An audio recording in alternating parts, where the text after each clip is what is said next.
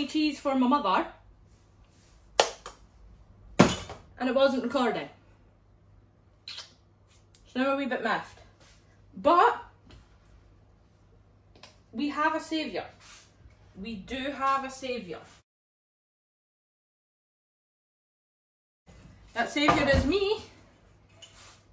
And that challenge is actually making another roux sauce that I'm going to freeze. But while my extra pasta is boiling for my original roux sauce, let's get into this. So you'll need 50 grams of butter, 50 grams of plain flour, and 500 ml of milk. And a whisk and cheese. So I'm doing a smaller amount since this is just a freezable one. Put that on that.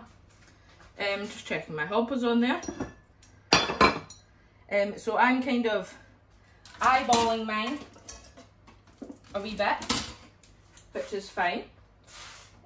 But yes, I would stick to the measurements. I'm obviously just doing this because I messed up. So don't do a Kathleen. Don't forget to film. I'm going to get some tubs there.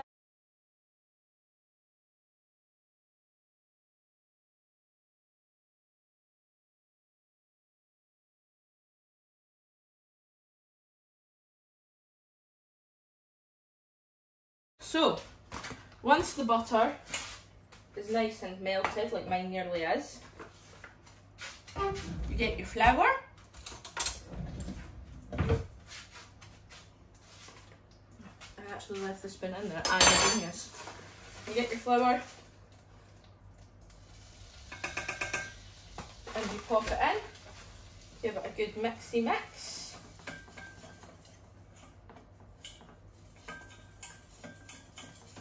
As I said, this is a very small amount of roux sauce I'm making. I need just a smidge more flour so I can show you guys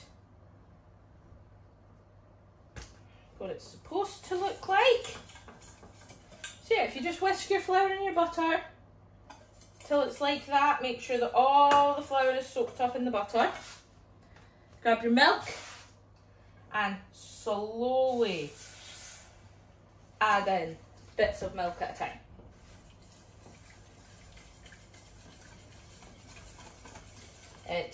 Make sure to take it on and off the heat. I did that very wrong there. You're actually supposed to take it off the heat, add in the milk, pop it back on, and don't stop whisking. That is a key thing with this sauce. You are constantly whisking. I didn't actually even get out the tub for my sauce. I just realised I didn't think that's going to fit in this tub.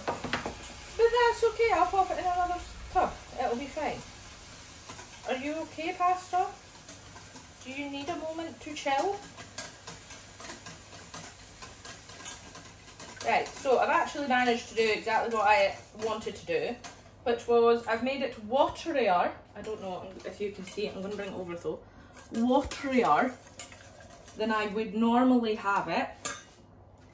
And that is only because when you add in the cheese, it thickens up. So I put in a little bit of mustard powder that I spilt on my very clean counter. Not the best idea I've ever had. A little bit of paprika. Because this is such a small amount, I'm just going to add in not even a full teaspoon of garlic. Done the mustard, done the paprika. A little bit of salt. A little bit of pepper. And a little bit of Italian seasoning. Right, so now that I've added that in, go back over to the heat, whisk it all in.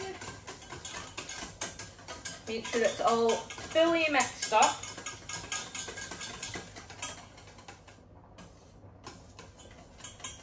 Now again, this has thickened up again since. So always, if you've got spare milk, keep the spare milk out because you never know when you might actually need it. Because you could end up putting your cheese in and it could be too thick. You could end up putting multiple cheeses in and it could be too thick. So yeah, I am now just going to grate some cheese. Now the great thing about a roux sauce is you can freeze it. You can freeze a roux sauce, you can use it for macaroni cheese, you can use it, I have used it in lasagna, you can use it for broccoli cauliflower cheese. It is one of those wonderful cheese sauces that can be used for anything and you can do anything with. Obviously I've told you the seasonings I add in. Some people don't add in any seasonings, some people add in salt. It is entirely up to you. As I said about the milk, you add your cheese in. I added in too much cheese. It's gone a bit thick, so I'm just going to add in more milk. That was a lot of milk, but that's okay. Sprinkle some hard cheese on in there too, just for the flavour.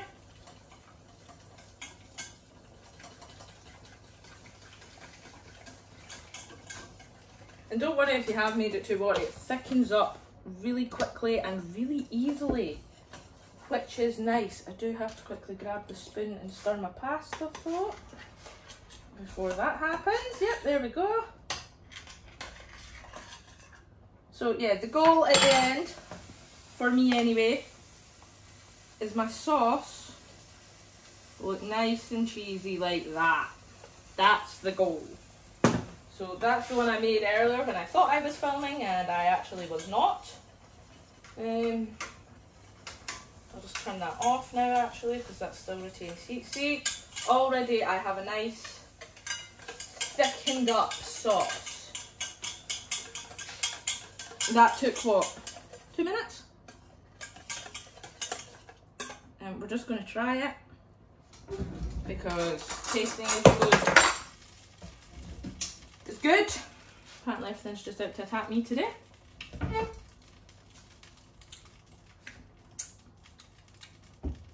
Oh yeah, I approve of that sauce. Let me actually try that one too.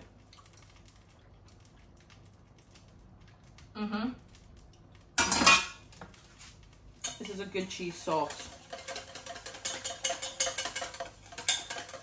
Good cheese sauce. So, now that we've made that, as I said, add it to macaroni. I'm going to set mine to the side just now till I check my pasta. And I'll show you me tubbing up the one I pre-did for Mum. Obviously, when I've cooked my pasta, I've salted the pasta as well. So there is always that. Grab you. Clean up my mustard powder that I spilled earlier. Trying to get into the mustard. So be careful of what mustard you have. I'm actually just used to normal mustard. So evidently I wasn't very good with mustard powder. Now I'm going to get a wee tub out so that I can... That's the wrong square for that. Oh, but that one goes with that one. See, perfect. I have a little square tub. So I'm just going to grab my spoon. That's my pasta spoon. I chucked my cheese spoon away. It's okay. So I'm just going to grab my spoon.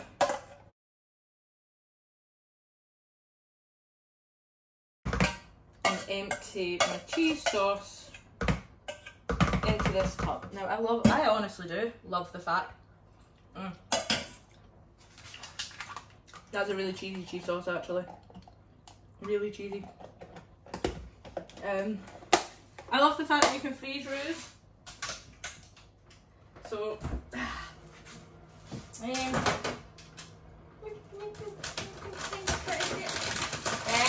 no falling out. There you go. There we go. Now it's in the freezer. Bada bing, bada boom. So, yeah, but as I said, roux can be used for anything. I find them great macaroni cheese. I find them great for a lot of things actually. My boyfriend's favourite, and I did it for Christmas actually, was the broccoli cauliflower cheese with the roux sauce. I now officially can't have a roast dinner at my boyfriend's or any kind of proper dinner without broccoli cauliflower cheese. Like, as long as we have the ingredients to make it, I'm making it. Because he's obsessed with it. So I'm just waiting on my pasta at this point. Because as I said, too much cheese sauce, not enough pasta in here. So yeah, but it's wonderful. So my macro cheese is actually just pasta, onions and sweet corn, because, well, that was what I had. So that's what's gone into it. But yeah, as you can see, making a roux sauce is super easy. And of course you can add the seasonings you want to. You don't have to use the ones I use. Use your own. You can freeze it. You can add in a multitude of different cheeses. You can add in one cheese.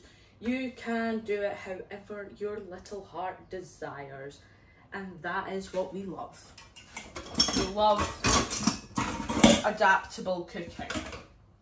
Adaptable cooking is amazing because, you know, you can just, it's not just what works for you, it can work for everyone. So yeah, hopefully my pasta will be ready in a wee minute, and I'll show you it all properly in the tub and dishing it up. Watch kettle never boils, Kathleen. So yeah, but you know, I've been making roux sauces since I was like 10. I was one of the only people to be able to make a roux sauce when it came to home economics in school. Everybody else was learning how to do it, I already knew how to do it. Funnily enough, it was my mother that taught me, but my home ec teacher taught my mother. So that was a nice full round circle that, to be fair, my mother and I had the same home ec teacher and the same business management teacher, although it wasn't called business management. In Mum's time, she did economics. And I did business management, but it was the same teacher. And what I didn't realise till my last year of school, when we were doing the parent-teacher conference thing, I actually sat in the exact same seat as my mother. Completely different school building, but we both sat on the side of the door in the back corner. How weird. I'm just checking my pasta's ready.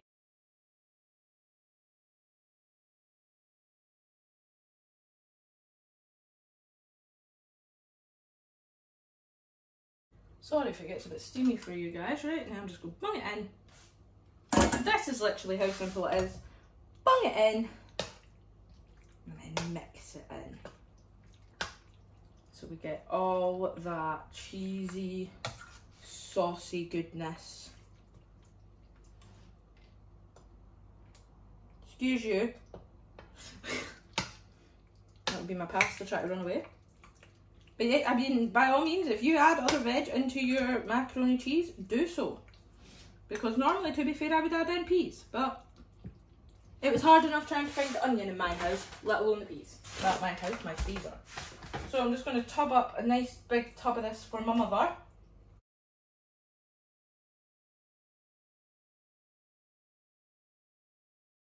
So obviously, as you can see, I have a load left, but for cooling purposes, that lid's going to be that lid's way too big. That lid's going to work. That lid might be a bit too big too. That is way too big. I feel like that one would be on the small side though. No, it fits right, so now I'm just going to plop a lid on top of it. It's not on the heat. But that is a beautiful portion of my mother's macaroni cheese that I'm taking to work for her. But for all intents and purposes, I'm just going to watch this video and be like, hey, you ate my macaroni cheese. There's a load left for when I come back in from work, so...